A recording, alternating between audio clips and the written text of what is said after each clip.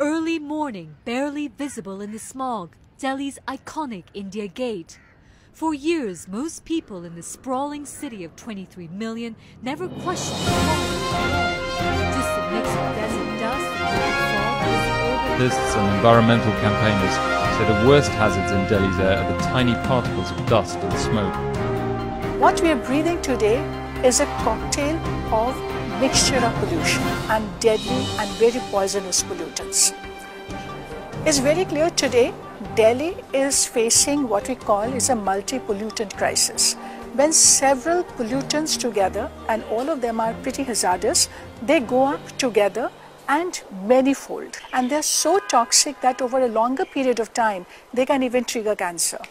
And along with that, there is ozone, nitrogen oxide, carbon monoxide, benzene, and range of other air toxics.